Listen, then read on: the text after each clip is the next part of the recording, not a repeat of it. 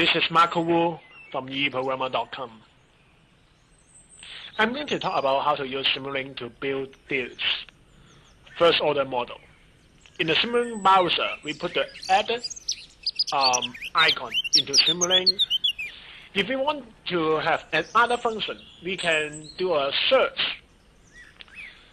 We put the gain into Simulink. We connect them, and then we put the integrator into Simulink.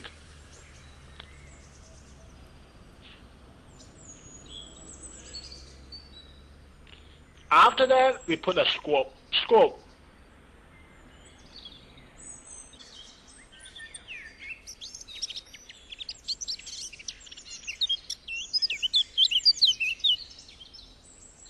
And then we use right click to make a connection.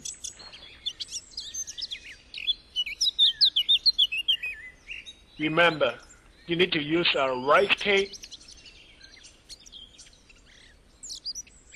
We search for the gain again.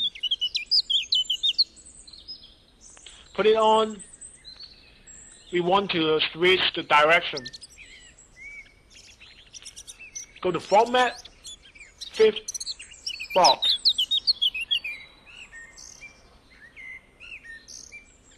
We flip the box and then we connect it there. We search for a step response, a step in, and put it there and connect to the add. So the step input basically is the force input. We use the step input as the input force.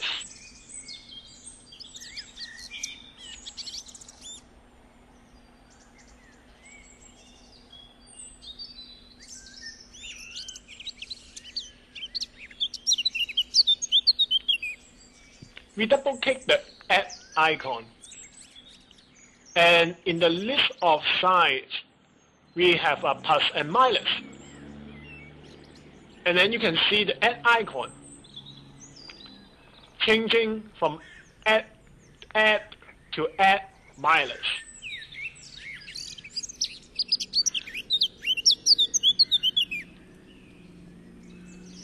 We double click the gain.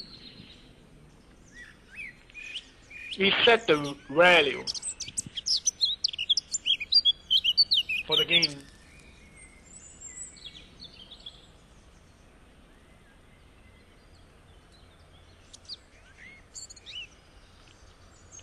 We set the added value for the other gain.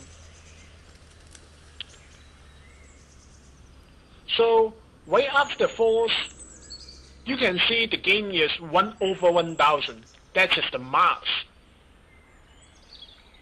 And the output of that 1/1000 is the V dot.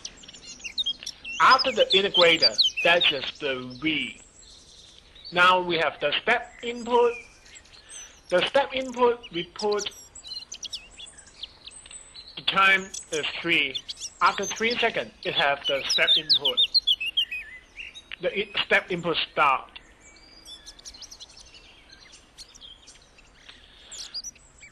Oh, the other thing I want to mention is the damping ratio. We use 65 units. You can see this is output for 10 seconds. The output in here is velocity.